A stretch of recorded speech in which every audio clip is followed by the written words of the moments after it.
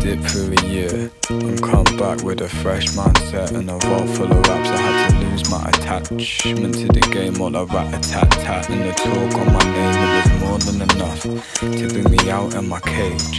But I made peace with my rage, had to learn some lessons and count my blessings.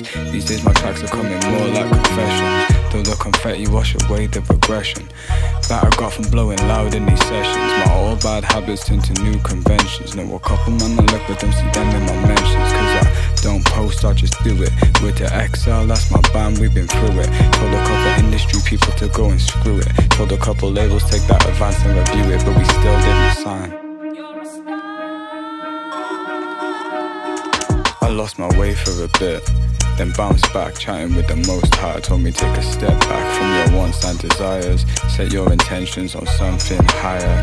It ain't about all the riches in the attire, cause you could be covered in gold, but deep inside you're just trying to hide who you used to be prior.